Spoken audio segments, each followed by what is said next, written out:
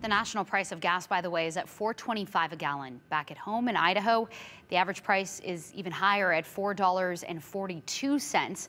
That's according to AAA. Just before I came into work, I paid $4.48. This is 7 cents more than a week ago, that average, and it's 88 cents more than a month ago. AAA said gas prices are the highest across the state in the Treasure Valley and the Magic Valley. They're below the average in the Panhandle area, as well as parts of eastern Idaho.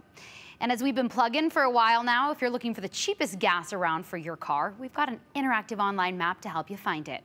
Just text the word gas to 208-321-5614. We'll send you a link to that map directly to your phone.